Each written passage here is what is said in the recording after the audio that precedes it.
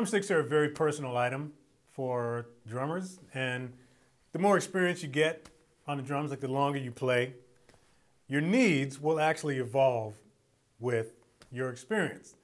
So when you first start playing out, you're, well, whatever, 12, 13 years old, walk into a music store, pick up a pair of sticks, you're most likely going to be fine with that pair over the next, whatever, like year or two. But like I said, the more experience you get on the drums, your technique starts to evolve and get better, then your list of requirements for a stick start to get a little more specific according to how you play. You start paying a little bit more attention to the tip size on the stick, or the length of the taper, the overall diameter, like all kinds of stuff that you never really used to care about when you first started playing.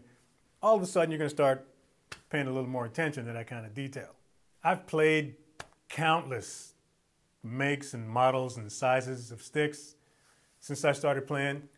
And I'm sort of in an area now where I pretty much know what I like. So I just thought I'd give you a peek into my stick bag, show you what I'm using these days and why. And then afterwards, maybe give you beginner drummers a little bit of advice and some tips on shopping for sticks. One question that I get asked quite often in emails is, what kind of sticks do you use? And for me, man, it's just like, it's no different than asking somebody, what kind of shoes do you wear? You know what I mean? Like, it's a totally personal preference, completely irrelevant to your situation. So, I mean, what I use really shouldn't affect what you decide to choose for sticks. But I can tell you this. It never really made much sense to me for a session drummer, or one that at least plays with a bunch of different people, to stick with one particular size of stick. For me, that would be like, looking in a mechanic's toolbox and seeing 17 of the same size wrench. A drumstick bag for me is like a toolbox. And sometimes you're going to need a hammer. Sometimes you're going to need needle nose pliers. I play in a lot of different types of situations. And sometimes the one stick that's appropriate for this one won't necessarily be appropriate for this one. So for that reason, I carry a selection of sizes in my bag. I have a preferred size that I would consider my normal go-to size, but I'm also comfortable playing a few other different sizes. And again, depending on what it is that I'm doing, my stick's gonna change. So let me invite you into my stick bag. Take a look inside of this thing and show you what I got in there.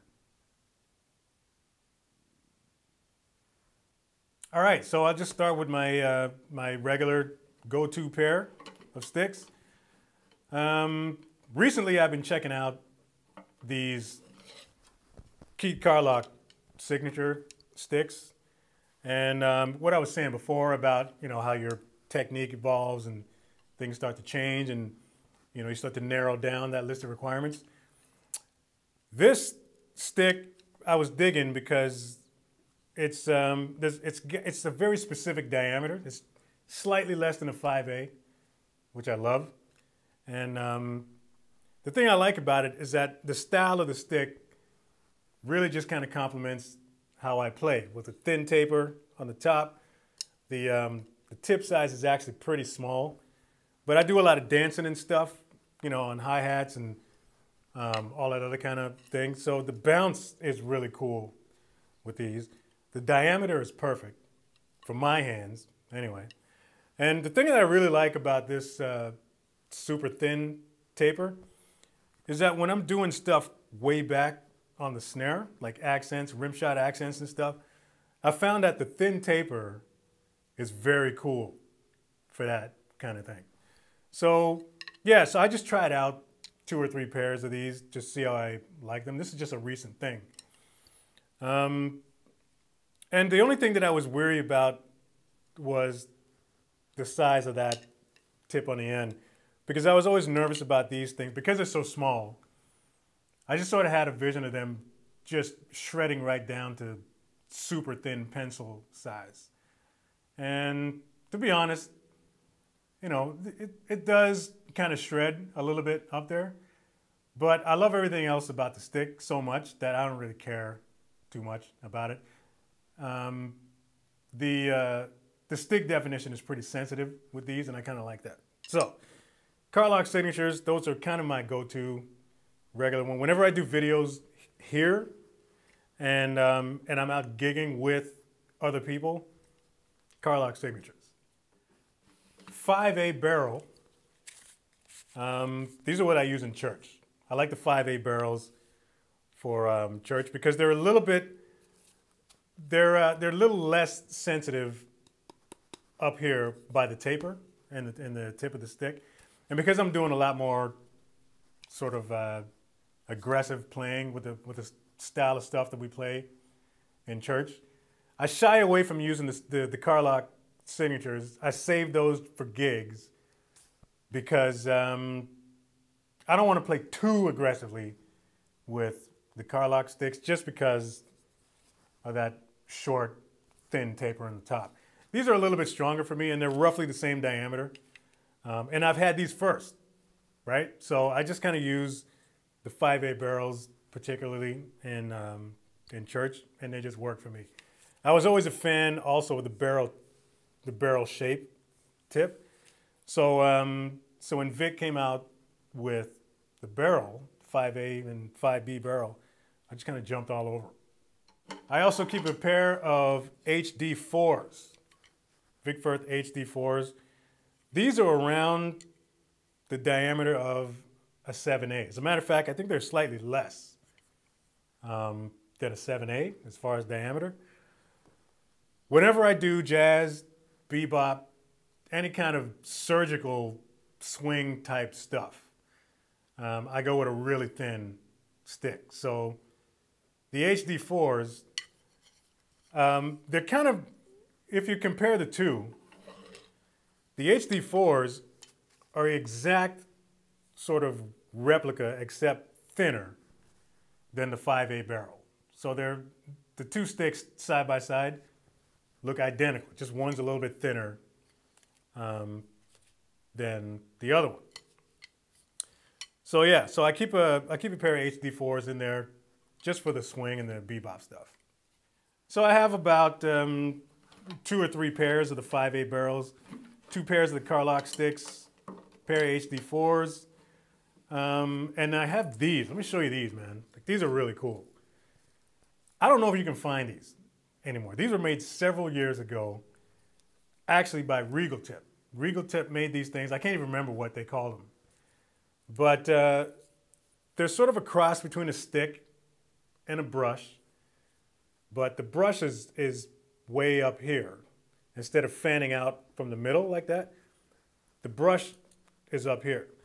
So they sound exactly like brushes, you know, when you're swishing around and doing all of that kind of stuff. But you can be a little more aggressive with these as far as backbeats and stuff. Your backbeats are a lot stronger with these guys. I've had these for, I don't even know how long, man. I've had these for a while. And I'm hanging on to them because they don't make these anymore. And I wouldn't even know where to replace them if they got damaged. So I just kind of wrap the ends with Vic Firth tape just to make them a little bit thicker. But these are like my go-to, man. Like, I love using these. I've recorded with these. I played live with these. And they really sound very cool. I also have a pair of these. I think every drummer should have some sort of dowel stick or any kind of rod type stick in their bag, because they're just super handy when you need them. So for situations where I need volume, but not as much volume as you get with a stick, I use these. So these are the new slats, Talawans by Vic Firth. Steve Smith, of course, endorses these things. And like I said, they're just situations where these are really ideal because you can get away with doing stuff with these that you can't really do with regular sticks. So for that reason, I keep these around. And they're also really cool for soloing, like if you're soloing snares off kind of thing. These rod sticks are very cool. So that's pretty much what I got in my bag. This is what I walk around with. I remember there was a time, man, when I was like in my mid-20s or whatever, I used to walk around with this friggin' grocery bag sized stick bag. I had like 30 pairs of sticks in the thing. And eventually I was just like, why?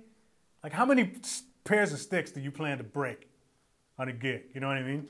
I keep my bag nice and thin.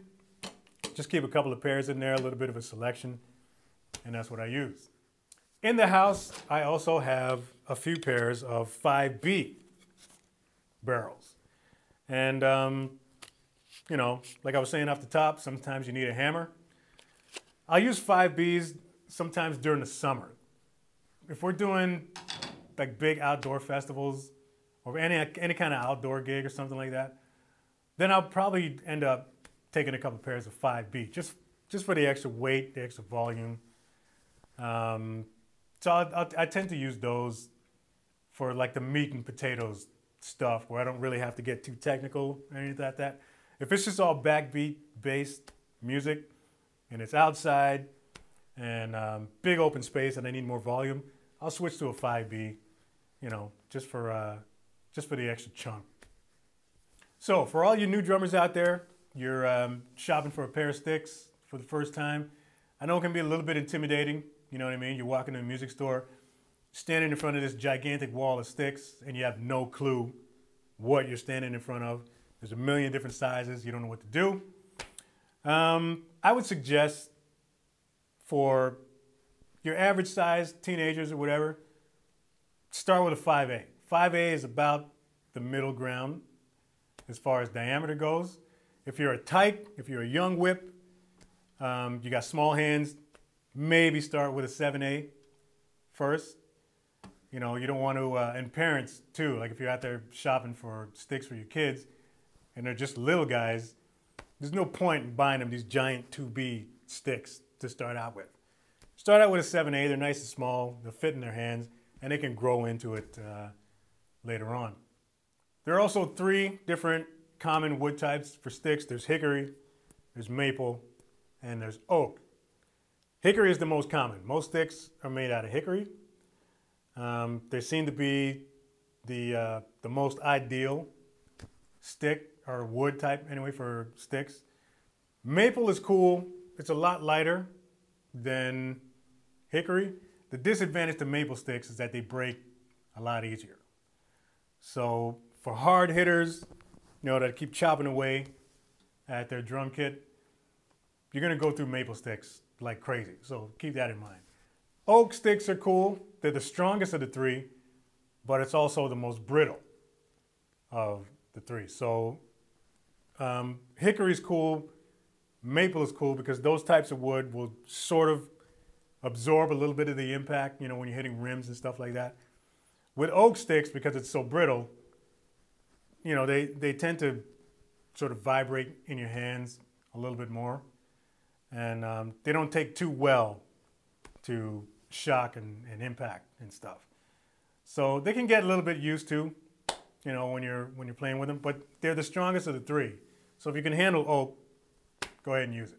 So that's about it, man. Those are my stick tips for the day.